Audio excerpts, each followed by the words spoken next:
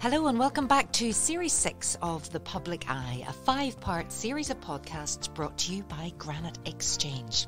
As always, I'm your host, Sarah Travers, and throughout this series, I'll be speaking with local entrepreneurs and business owners to learn more about how their companies have come to be, to gain insight into their growth, and find out how they continue to innovate and grow. So wherever you get your podcasts from, remember to keep an eye out for all the new episodes and subscribe to stay up to date. Well, today I am joined by Chris Suitor, owner of the Belfast Tailor, co-founder of Suitor Coffee, partner of Suitor Brothers, DJ and designer of Suitor Sisters Bespoke. Wow, lots of businesses there. Chris, you're very welcome to the Public Eye podcast. Thank you very much, Sarah. It's great to see you. I haven't seen you in so long. I know. And you haven't changed one bit. Oh, you haven't changed. You're still looking gorgeous. When did you last get the eyes tested? Oh, look here, you know. Yeah, yes, it's always good to start off with a flirt, isn't it, in the morning? Absolutely. I don't get it that much. No, Chris, great. Before we begin, though, I'm going to give a little bit of background on Chris. So if you don't know already, Chris Suitor is, well, I suppose Northern Ireland's best known tailor. He is, as I said, an entrepreneur. He is a DJ, speaker, husband, father, motivator, influencer, and most recently, a trained barista. Yes. My goodness. Yes, this is into the coffee. This is thing. Nicola's fault. This is my gorgeous wife, Nicola's fault, okay? So Nicola, Sarah, as you know, is a yoga teacher, Suitor Yoga, and she's always wanted to do the coffee thing, as lots of people do, you know, because it's so cool and trendy at the minute. She just wanted to get into coffee, and she did. And I've embraced it with her because she's always backed me in anything that I've ever wanted to do. Mm-hmm. So it was about time that I backed her in her dream. Too right. So we've both got together. We've opened up a couple of different coffee businesses. We have got fully trained. We know the crack. One of the things about us, Sarah, as business people and just as entrepreneurs, we go deep into something. It's not just that can make us money, let's do that. It's right, that can make us money, but let's do it better than anyone else does, or let's get really into it, learn it, develop it and be really, really good at it. And so, it is a crowded market at the minute because I suppose during lockdown, I mean, everybody loved their takeaway coffee. Here, the flipping horse boxes popped up everywhere. So again, for us, we could have done a horse box. We didn't. We bought a really unique little Daihatsu Hi-Jet truck, which is one of one in the world, created our Suitor Coffee truck. It flourished very, very quickly, as most coffee businesses did. And that then led us in, do you know what? We know about this now. We can do a bit of it. Let's do a coffee shop. And as of November, end of November, we opened up our very first coffee shop in Hollywood, County Down, called Suitor & Co. Brilliant. And it's flying so far, so... That's congratulations. So That's far, wonderful. so good. Well, do you know what? Park that thought. I'll come back to the coffee later. Yeah. I just want to start with where you started. And I know you've always had that entrepreneurial spirit. You've started several businesses as a very young man. But you eventually bought your way, is that right, into the family tailoring business? That was something that I kind of fought against for so long. Obviously, being brought up in an entrepreneurial family. Well, tell me about that entrepreneurial family. So my family, the Suitor side of the family, dad's side of the family, born in Monaghan, grew up in Monaghan on a farm. The typical standard one shoe between three of them, had to walk 5 miles to school with 2 potatoes in their pockets to keep warm. You know, all that sort of stuff. And like I mean that literally dragged up like with nothing. My family, my dad's side, they grew up with nothing, and they all, whenever they moved up north in the mid-60s, and practically all of the 9 of them, there's 9 of them, all of the 9 kids have all went on to do really, really well. And there's that resilience and that drive that, like, you know, we've had nothing. We don't know. You know, we know what it's like to have literally nothing. They've all worked. They've all got this epic work ethic. That's just to work hard all the time and have a real value of money and what it can do for your life. Isn't that fantastic? And that's obviously filtered down through you. And you know what? Yeah, you know, and I could have been spoilt as a kid, but my parents chose not to. You know, and it's not that I was, you know, it's not that they like, you know, didn't get me stuff and all that, you know, but they brought me up. What I'm trying to say is they brought me up with a very good relationship with money and the understanding of it, and that you have to work. That is the key ethic that they brought in myself and my brother from we were yay high. So if you want to get somewhere in life, nobody's out there to give it to you. No. So you have to just work. And great lessons. But then how did Suitor Brothers come about? Right, so I went to school, went to Grosvenor, done pretty well in exams, got a scholarship with Nortel Networks at the time, with electronic engineering, was so big back then. Went to work for them while I was at school in their technical academy, and then they went bust. When they went bust, I opened up my first business while I was at uni, which was a car audio business. I used to fit car stereos. Back then, car stereos were a big thing. That then developed into a car body shop where we were repairing and putting body kits on cars and damaged repairable stuff. That I done that for 9 years, Sarah. Right, so I was spraying cars for 9 years. Yeah, it's like you actually hear it in my lungs. I have a lung condition because of it. Yeah, and you'll hear me kind of breathing a bit funny, but like I'm fine. Oh goodness me, right? Yeah, okay. so it was killing me, Sarah. And I'll tell you straight. The doctor said to me, Chris, if you do another year in this industry, because in that environment, you're surrounded by all these different chemicals. And I used to spray cars with no mask, and I was a real twat. Even you would take on the safety advice. It was so busy, just things had to be done, and you're in an environment where there's all these pollutants and irritants and stuff, and it gave me a thing called COPD. Oh right? my goodness, yeah, right. That's very so. real. The doc categorically said, "Chris, you do another year, and you do another 2 years in this." So how old were you at that point? I left that in 27, so from about 17 to about 26, 27-year-old. Okay, gosh. So again, more or less gave me an ultimatum. He says, Chris, you don't stop this, It's gonna kill you'll you. not be here when you're 40, all right? And I'm going to be 40 this year, sorry, right? So I started looking at other avenues on what to do. And one of the things that again, from the work ethic with my dad and my brother, whenever I used to close the Whenever I used to close the body shop for a couple of weeks at Christmas, a couple of weeks during the middle of the year, I would go and work in the shop to help them out. Right? So he had the tailors. Did he find Yes. it? Yes, he founded it. Yes, Dad's been in that game since 1960. Well, he's retired now. Since 1967, 68. So 50 odd years, And yes, so I would work there in my weeks off. So I never stopped. I never took weeks off. If I was closing my own business, I went to work in the family business, right? And I always fought against it. And I always it was always going to be what I was supposed to do, Sarah. But sometimes when you're young and you're told, that's the family business, get you in, get a suit on, sell suits, and you'll live happily ever after. I was like, do you know what? No, I'm going to do something different. I want to put body kits on cars, right? Totally. So I did that. It is that thing. And I think yes. especially in Northern Ireland, no one's going to tell me. No one's going to tell me. I'm not just going to fall into that. But then as time went on, Sarah, I was growing up. I was getting married. I started to have different outlooks on life. I was starting to dress better. The whole inference on tailoring and suits was starting to get more popular because at the time when I was growing up, it was just an old man. It was just a man's thing, that you wore going to work, whatever. All of a sudden, my age group were starting to dress better, and I'm thinking, I could make an impact on this industry. And you know what? It's there. My dad is going to be retiring soon, okay, because he's getting to that sort of point. But I then just had to have a chat with my brother, because my brother was then partner in there for 15 years. He maybe didn't want his wee younger brother coming in, even though I'd been in the business world for quite a bit. Oh, he's decided he wants to join. I hear. Now he wants to join the business, So there was a couple of difficult conversations, but we got there and worked out payments and stuff like that, because you know what, you didn't just want to step into it. But and it's worked out really well. And one of the things they did tell me, Sarah, at the time was, look, this business isn't broke, Christopher, so don't try and fix it, right? And to be fair, for about the first 2 years of the business, Sarah, I sat back and I learned. I'm very balanced that way. I don't think I know it all. In fact, I think I know not a lot. And I'm willing to learn. And I was an open book back then. And I sat back for 2 years and I sucked a lot of stuff in. And I started to work out ways that I could maybe add value to the business and maybe start to fix it, even though it wasn't broken, because the industry was changing.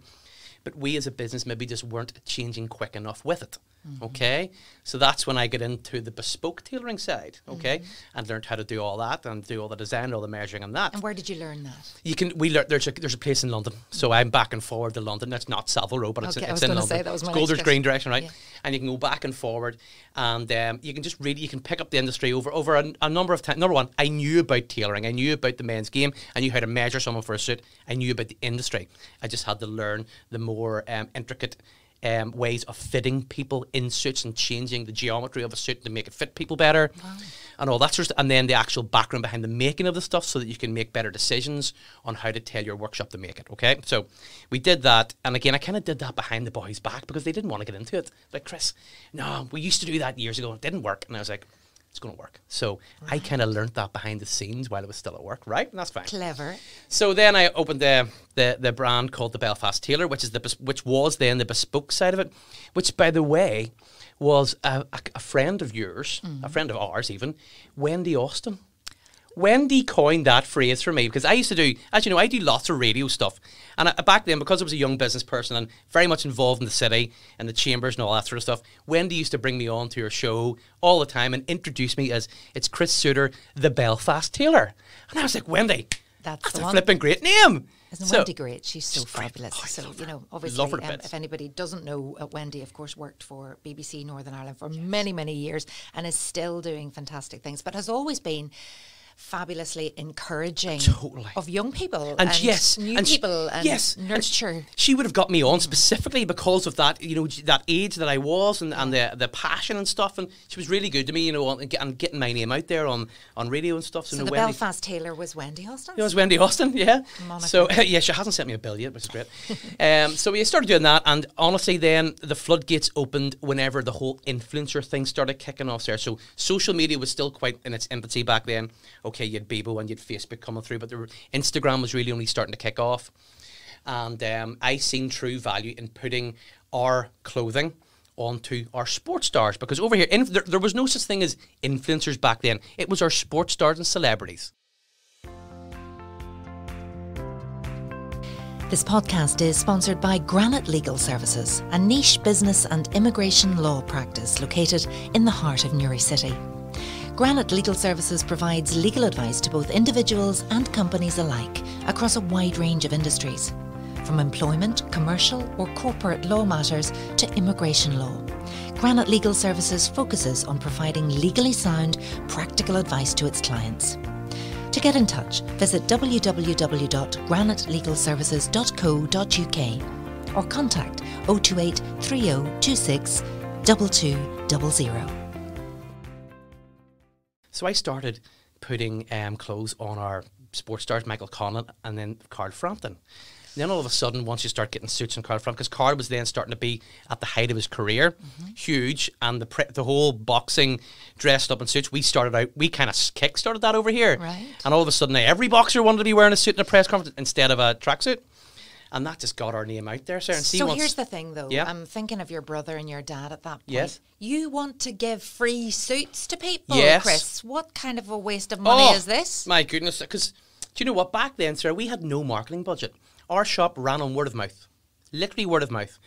And all of a sudden, I have all these other very successful business associates telling me, Chris, you got to market. Say, word of mouth is great, but word of mouth will not last forever. And I was like, you know what, RB Business has been there for 30 years. We're back in 20. We're doing okay. But like, Chris, if you get yourself out there a wee bit more, where do you see it first? And it's like, right, how am I going to do that? Do we buy, advertising the Ulster Tailor, the Belfast, all that standard stuff? And I was like, no, I'm going to give Frampton a suit. And I'm going to get him to go out there on his Instagram, tell everybody that my suits are great. And where do you see what happens? And right enough, Sarah, it blew up. See the minute. Michael Conlon was my first. Michael Conlon had just won the Olympic Amateur Championship and came to us. We dressed him for an RT event. Carl then seen Michael looking really sharp, phoned me up, got my number from somewhere, phoned me up, Chris, can you flip and suit me out? Yes. And then see once Carl, and I owe a lot to Carl, and like he's a really good friend of mine. And he probably listens because he loves his podcast. We owe a lot to Carl. Carl put us on a world stage. Is that right? And honestly, then so dad and brother at this point go, okay, these may be onto something. Yes, and that's all. And to be fair to the boys too, they understood that. Like I'd have been 29. I knew a bit. I wasn't the wee 17, 18-year-old kid trying to paint cars and make a living. So they kind of gave me a bit of a run at it, and that's where the business just. And since then, so like they give you numbers, doubled the turnover within 4 years from me starting. Gosh. Like that's amazing. I'm very proud of that. This is a business that was there for 20, and a very reputable business in Belfast that was told don't broke it's not broke, so don't fix it. We doubled the turnover in 4 years. So if anybody's listening to this right now and they're still maybe a bit dubious about the whole marketing space, and rightly so. It's now, if maybe I've just become much more aware, but I think lots of people are seeing the influencers everywhere, and these like, oh look, I'm wearing this makeup today, I'm wearing this dress today, and I love this so much, and you think you're being paid to say that. Yeah. So I go back to sort of my journalism training, and you weren't allowed to take any freebies. I used to read the news every day, but I had to buy my own suits. I wasn't allowed that. That was literally, you could not be paid for anything that you were seen to be promoting. Yes. that's still the same, I It suppose, is. for the BBC. But for Yes. a lot of people, it's these new people that have come about. Maybe not just the celebrities. Well, it's people who've yes. started a whole career. So that's where it is. In fact, I would nearly even say, like, on the influence. If you, I hate that word, but it is a word. It is what it is, right? On the influencer market, right? The celebrities, the standard traditional celebrities, are almost now second tier to the ones with the huge social media, the big YouTubers, the big Instagrammers, that sort of stuff. They get more traction than a lot of the celebs do, and that then in turn then technically creates celebrity for them. Do you know what I mean? So would you count yourself as an influencer now? Well, I said that in the introduction. Yes, and yes, I would. And to be fair, professionally, yes, I get paid to promote things. I get paid to go to hotels. I get paid to to go out for dinner, and here I pay my tax on it. So it is.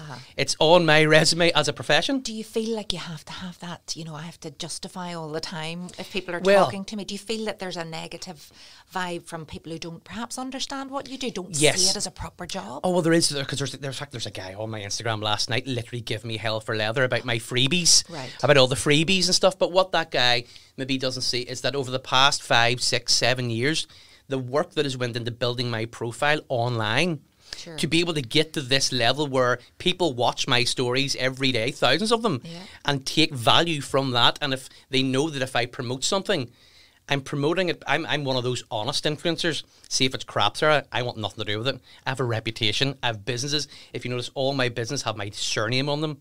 So it's not like I can hide behind a name. No. Everything that I touch has Suitor written on it. So from an influencer perspective, they know that if I'm promoting it, it's good. And do you have, is there a requirement now that you have to say this is promote, this is you have to do gifted or You see hashtag gifted or hashtag ad or it depends. Gifted is generally means that somebody's gifted it to you and there's no payment out of it. It's actually the product is the payment.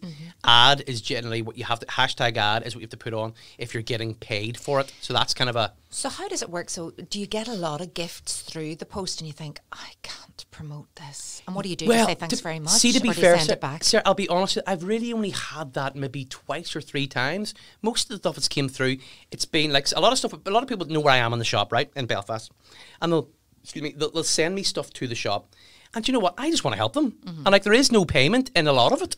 You know, and I'm happy enough to promote it and put it out there and show all the people that watch me what it is. And like the amount of businesses that have then sent me a thank you and stuff like that and seen their business increase and even flourish because it's been me that's kind of kickstarted them off. It's great. So depending on what hat you've got on or what mindset you've got on about it, it can be a really healthy way to help other entrepreneurs. Totally. And, you know, when you look at the whole Insta space, it's so positive, it's so fantastic.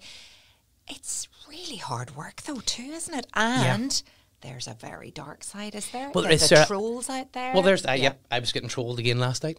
And I don't get it as often as I used to because now I generally just delete people and don't even get it. But I did get into a little bit of a spat last night. I don't know what got into me, but I just thought, you know what, this guy's a flipping... Anyway, and usually I would just delete them and carry on because it's everywhere. But it must take its toll. It's great when it's great. Yeah. And then, you know, the classic thing with negative comments or negative feedback, you know, there's so much of it is brilliant, but the one person that says something and your whole mood and your whole world can shatter. It's when it gets personal, Sarah. Like there's been times where people and it's got really personal. But how do you? I mean, you've got young girls, daughters as well. Yeah. You know, you're a family man, and they're savvy too. You know, they'll be internet savvy, and they'll be getting more internet savvy. Yeah. And if they are aware of any toxicity or any negative comments. Have you thought about that? Do you talk to them about that? I've dropped it in kind of lightly with them, and they know that Daddy's out there in front of me Instagram and all the rest. They see all the TV stuff and all the stuff that I do. They understand. There's people out there that don't really like Daddy, and you know what? They say awful things, even though, but it is what it is, and they know that I'm comfortable with it, which will then make them comfortable with it. If they've seen that it kind of got to me and got me down, which to be fair, Sarah, it doesn't. Good. I'm bigger than that now. It used to, because I try to be as nice a guy as I can every day. Yep. You know, I'm not one of those guys who goes out there to try and rob people and, you know, and is nasty. I've not a nasty bone in my body, Sarah Travers. And that's what kind of gets me whenever people don't know me and jump to a conclusion, tar me with another person's brush. I'm like, that's not me. Do you know Well, what I mean? that's Why, it. you know, And that's if only why you I'm met me, you'd wondering, know. how do you rise above all of that Yes. all the time, and how do you keep positive? Because I know me as somebody who was in the public eye Yeah. a lot when I was a newsreader. We didn't have social media to Yes. the same extent. Yes. And the couple of negative comments, I really struggled with that. Yeah. And I know that, some of them were just horrendous. Awful, And yeah. even my late father at the time would take massive offence, and, my kids would be aware of stuff, and I thought, I need to step back from this. I don't like the way the world's going. But Yeah. what needs to be done to make sure that Ava and Lois, your little girls, and everybody else, stays safe, and that we can believe and trust Yeah. and see the good and use social media for Yeah. good. Resilience is something that I think in our kids we have lost. We've been over the last generation, we've been too worried about kids knowing what's bad in the world. And all of a sudden you lose that resilience to them. Something does go wrong and they come up against some sort of adversity, they don't have the tools to deal with it. That's life. That's isn't it? yeah, whereas like even, there was a guy, Joe Rogan, big, huge podcast, my favourite love podcaster, listening, right? yeah. He Apart from me. Apart from Sarah Travers. And he put up, and Shane Todd, love Shane Todd. Oh, yeah. And he put up a thing on Instagram last night of this Russian or Ukrainian guy in the Second World War. And it was a picture of him in 1941 and then a picture of him in 1945. 41, young kid, 17, 18-year-old. He got put in a concentration camp and literally just driven through hell for 2 years, came out of it, got back into the army, finished his thing with the army in 4 years, and he looked 45, 50-year-old, within 2 or 3 years. But he went on to lead a great life. And I'm just thinking, that's the resilience that was in that generation, our father's generation. You bring it to now, like we were told, Sarah, a year ago to stay in and play your PlayStation and watch TV for a couple of months, and most of us couldn't do it. The resilience in our generation has been lost because we have never really had true adversity. So I'm trying to, not that I'm trying to depress my kids or anything like that, but I try to be very fair with them and teach them about what's went on in the world before, and again, get that work ethic into them. And almost try and teach them that little bit of resilience so that if it ever does come up, Sarah, and my kids read something about daddy, they'll just go, that guy there, my dad doesn't care about him, and just carry on. And instead of going, oh, look what he's saying about my poor daddy. Yeah. I'm like, daddy's got this. So bit of resilience is going to go a long way. It's crucial, and we have, wrapped up the kids in cotton wool because I think we're so aware of what a scary place the world is. But Yeah. you're totally right. We need to do something so that they can cope and don't crumble. Yes, exactly. And like here, you yeah. could get well into it and go overboard on. I'm just trying to give my kids enough tools that whenever the world hits them up the face, which will happen to us all, that they do have that bit of resilience. Because I was brought up that way, Sarah. I wasn't mollycoddled. I was brought up, this is the way it is. This is what's out there. You can choose to either suck it in or not, but Chris, this is how you get on with life. That's the best way. Okay, let's go back to the doubling of the turnover Yeah. with your reaching out and getting celebrity endorsement. You've dressed an awful lot of celebrities. You've talked about the numbers, but Yeah. are you allowed to name drop a little more? Because I do remember the whole line of duty. Oh, yeah. Did We you do that. have Yeah. Steve I was in on? it. Oh, you were in it. I was in it for 1.5 You were an seconds, Sarah extra. Travers. I was in line of duty. So how many Class. suits did you have to give away? Well, no, to be fair, no, that's all paid for. That's Yeah. I did, that's a proper professional contract with Wasn't them. that amazing? Amazing. And that came through Jed. It actually came through UFC. I went to Belfast UFC, was sitting beside Martin Compston, right, in the, what do you call it, at the event. Steve Arnott. Steve Arnott, me and him just got chatting. He came to me the next week, dressed him up for, I think it was a Jimmy Carr show or something he's going on to. He then sent Jed Mercurio in, Yep. got Jed dressed with us in season 2. And it took Jed from season 2 to season 6 to get me into it. And it was one of those ones, Jed, he kept promising me, he says, Chris, I'm going to get you in this season. And then I never got the phone call. And then, I never... So what, you're sitting out in a cafe or something? You're Yes, I'm saying, in a "That's cafe. right." I know, it's just dead funny. And then season 6 came around. And I was like, Chris, Chris, this could be the last season. I'm getting you in. I was like, Jed, look, man, if it happens, great. If it doesn't, it's just been great crack doing this for you for years, And no, he did. He made the phone call, and that was me, and I got my wee scene in it. It's dead Oh funny. my goodness! I know. And what was it like working with the guys? Because I know Jed Mercurio is incredible, Amazing. a brilliant writer, producer, director. Yeah. But Line of Duty really, massive. I mean, it's huge, and Yeah. it really put Belfast on the map. What did it Totally. do for business? Did Oh, great. Like, see, from Martin Compston particularly, we still have people come to us because of Martin Compson. He is huge. And particularly a lot of Scottish people would come up because we make DS Arnott suits, you know, that we come.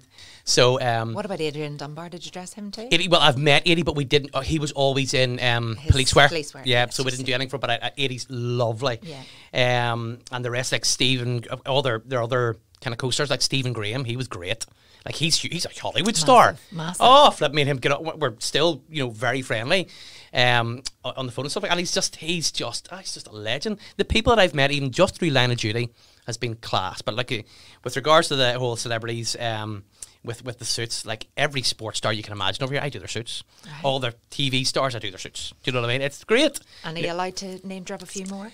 Boxer wise, you know, Frampton and Colin, Tyrone McKenna, Ryan Burnett, jeepers, rugby stars, Tommy Bowe, Stevie Ferris, Rory Best. So Rory Best has his own fitting room in our shop. What? Michael Conlon has his own fitting room in our shop, and Jimmy. What? Nobody else gets into them? No, as in, like, we've got a fitting room designated to them with all their gear, right? Ryan Burnett has his own fitting room. Jonathan Ray, do all Jonathan Ray stuff. Jonathan Ray and I would be very good friends now over the whole thing, and he's as you know, Jonathan's amazing. And Carl, as you know, he's got my office, so Carl's stuff's all in the office. And what do your dad and your brother make of all this? And I you think know, the whole here. vibe. Somebody comes into the shop, you Yep. get the photograph. It's a real buzz around. It is classic. Van Morrison do all Van stuff. Right. Brian Kennedy make Brian stuff. Let me see, I do whatever the band stuff. I dress Westlife and all that sort of stuff. Really? Yeah, it's class. Excuse me. Let me see. Flip, it goes on across the water. Snooker players. I do Ronnie O'Sullivan stuff. And Mark how does Allen. it work? Oh my goodness, right? So loads. Yeah, of people. like loads of people. Do you find that it's maybe? Do they have a stylist? They've got a shoot coming up, and Yeah. does the stylist come to you, or does it come directly? Yes, no, but generally the stylist will come. So I work with a lot of different stylists, and if they maybe can't be there on the night to dress some of the bands and stuff like that, they give me a shout, and I help them out. And you know, that works. That's a nice wee relationship we have there, you know. And sometimes they would buy a lot of my stuff, sometimes they buy a lot of stuff from elsewhere, and I would then collate it together and get the guys looking really, really sharp. And looking really sharp is what you do best. So Yes. what makes a really good suit? And obviously people come in all different shapes and Yeah. sizes. When somebody walks in and said, "Help me out, Chris, make me look sharp and Yeah. fantastic," what are you doing for Sarah, them? What it's do you difficult because sometimes guys come in and they'll come in with a picture of David Beckham and they'll show me Becks and they'll go, "Chris, I want to look like that." And I'm looking at them going, "Do you know, I'm a tailor, but I don't Not have a a magic magician." wand." Yes. So I know really it's just about number one, it's about the fit is the most important thing, Sarah, and after that it's colour. So it's making sure that you don't put certain colours on people that'll maybe drain their colour or clash with their hair. And you get them into garments that fit their body shape well. Like for some people, if they're quite square in the shoulders, you want to put on a suit that maybe doesn't have a lot of padding. Otherwise, if they're quite narrow and drop in the shoulders, you want to put on a suit that has a shoulder pad that squares them up. So again, it's about widening the shoulders, narrowing the waist, and having a nice taper on the leg. And that goes across the casual wear and then the tailoring side. It's all about silhouettes. It's all about trying to use the shape and how we cut the suits and shape the suits and the jackets and all the other clothes to make the person's silhouette better. And can you? I mean, even yes, if somebody you comes can, in yeah. maybe the COVID pounds, etc. Yeah. That we've got the little paunch, etc. How do you, Like even, you yeah. mask that and Well, disguise that with a good suit? Little tricks with that is, see, with regards, let's talk about the suit jacket. If the guy has a bit of a tummy, we'll maybe cut the jacket slightly short so it doesn't button. Right, so it sits neater to their tummy. And then we'll angle the pockets. We'll put on the pocket at maybe a 35 or a 45 degree angle. Cut the waist ever so slightly neat at the back. Therefore, when somebody looks at them straight on, their silhouette has that nice hourglass shape, which takes your eyes away from the belly. Which is class, you know. It's all the illusion. It's illusion, yeah. Now, if the guy's really, really slim and maybe once built out, they say that's maybe pat up the shoulder, maybe square out the waist, maybe straighten up the pockets, and that gives that person then a more square, filled out look. So you are a magician, really? Well, yes, when it comes to the tailoring side of things, yes, there are certain things you can do to make people look so much better, but the fit, and that's what I concentrate on, the fit is the most the most important thing, because you could go and buy a $5,000 Tom Ford suit and put it on and you'll look like you're wearing a bin bag.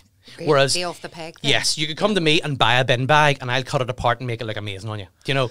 But you still, I mean, it's still not cheap, is it? It's still not cheap to get a good suit. Yeah, well, the but bespoke, how- the bespoke stuff's, you know, it can be 800,000, 900,000 pound. Even in fact, we've done suits at 2 and 3 grand before.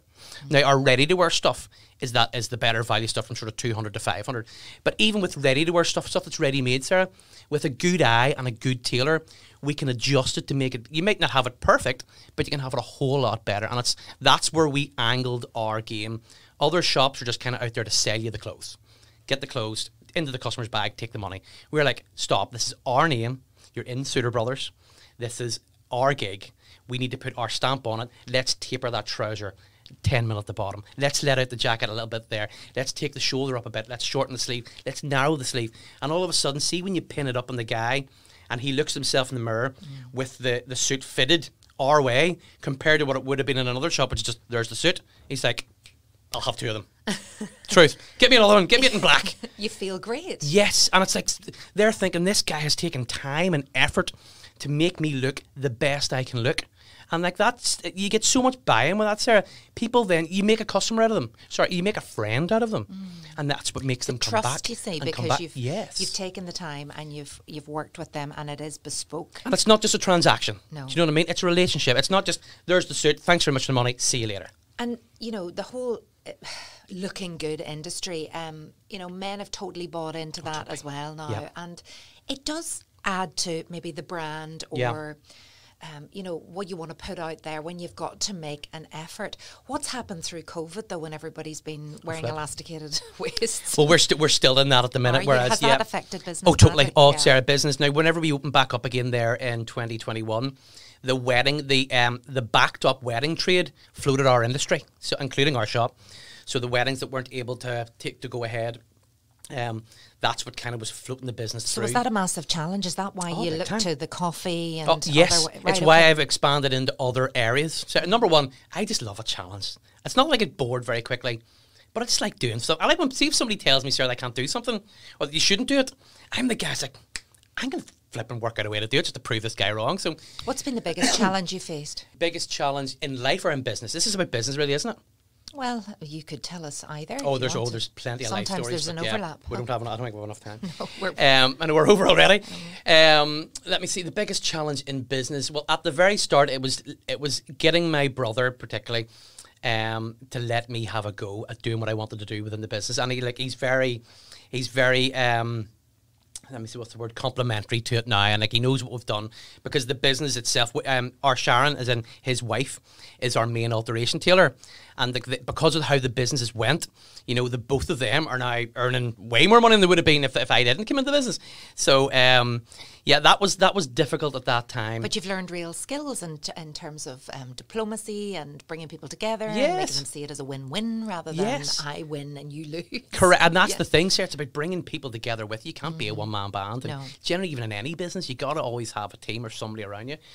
But so you'll continue doing the coffee, you'll continue the DJing, or how's that going? DJing's brilliant. So get back dancing soon. Yeah, 2019. I go dancing. Well, now here's the thing. 2019, sir. I just decided one day a guy came into me who owned a club in Bangor, Michael Brennan, and I had been doing my motivational videos every morning on my Instagram, overlaying it with some music. People were going, "Chris, can you send me a playlist?" And I was like, "I don't have a playlist." I tuned in. I was bopping away. Do you know what I mean? I don't have a playlist. I just like my music. And me and him got talking and decided I was going to become a DJ. And he put me on a bill. 2 weeks, Sarah. 2 weeks. I had to find decks, music, headphones, speakers, learn how to do it. Are you serious? I am serious. Before then? No. I had no idea about 2 weeks I learned to be a DJ. And since then, so like see over lockdown, I was once lockdown finished there, I was probably one of the busiest professional DJs in the country. I was out 4 nights a week. And you're only one man and yet you're doing all of these different things. Yes, there's plenty of time in the day. Well, listen, we have completely run over time, but I want to ask you one final question. It's a biggie. Which celebrity would you love to dress? Oh, right. Dead easy. McElroy. Because he was supposed... I've known Rory for 10 years. And every time I see him, which isn't that often nowadays, it's Chris, I'll come in. I'll definitely come in and I'll get a suit. And it's like, Rory, you're the one that I'm missing. Out of all the enormous... Like I do all the Northern Ireland team. Do you know what I mean? So I do all the rugbies. Out of all the professional sports people that I have in my shop, McElroy's the one I'm missing. What would you put him in? Do you know what? Rory's quite a sharp dress. What I mean, he doesn't generally wear stuff that is outlandish. So again, he wears black and greys. He looks really good. Navy's his colour. I'd put him in a nice separates look, maybe a navy jacket with a nice grey trouser, maybe light blue check in it. Plain shirt, little quarter zip. That's Rory's look, or maybe even a wee cardi with the 5 button. Just something really, really sharp. Yeah. By the way, you think of it. You can look up something on the net. 2016 was it, or 2015? Rory McIlroy went into Old Trafford wearing a checked suit. Do you remember that? When he had just won the US Open, right? I'm sure. I'll look it up. Right, look it up. And literally the media slated him. Like, it was horrendous. Like, tore him to bits, right? And I was brought on for BBC UK as, like, the commentator about it. And I was talking about how it was nice, right? And since then, that's only either 20, I think it's 2015. That's only 6 years ago now, Sarah. Now, every shop in the country, in the UK, has checked suits. Well, there you go. It's not that long ago that look at what I'm wearing today. You're looking very dapper. Yes, thank you. It's not that long ago that a suit like this was frowned upon. It's only 5 or 6 years ago. And there you go, McIlroy. He was a trendsetter. Is back. He was a trendsetter. Of course, Rory will be listening to this podcast He better. today, so you know where to go to get your Come on, Roars. suited and booted experience.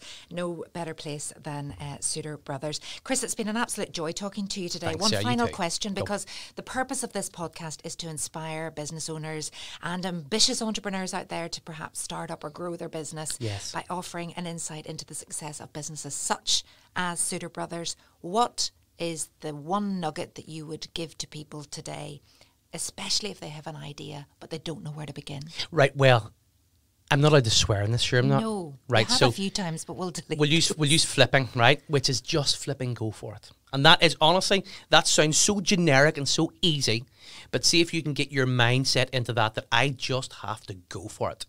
What can you lose, really? You know what? A lot of people are maybe scared of the financial side of it, but you can always make more money. There's always another way. Pluck up the courage to just go for it. Because at the end of the day, what is the worst that can happen? And you know, until you do it, you don't know. So that's my one nugget is just, and that's one thing, Sarah, like with regards to even like the coffee recently there, you know, the amount of people that tried to talk me out of it. And I just, myself, my wife, and Anna, our chef partner, we've just went for it. And it's working out really well. So you just don't know. But yeah, and unless you go and do it, you're not going to know. Exactly. You have been a breath of fresh air. Thanks, Sarah. Chris Suitor, thank you so much for joining us on the Public Eye podcast. This podcast was recorded in Granite Podcast Studio. Interested in starting up your own podcast but don't know how? Granite Podcast Studio can help. Record your podcast in our state-of-the-art studio, which is based in the heart of Newry City. Our studio has cutting-edge and user-friendly technology and can seat up to 4 people. We also provide an editing service for our team, using your guidance and editing notes to provide you with a flawless finished product, leaving your listeners wanting more. For more information on how you can get started, visit www.granitepodcaststudio.com.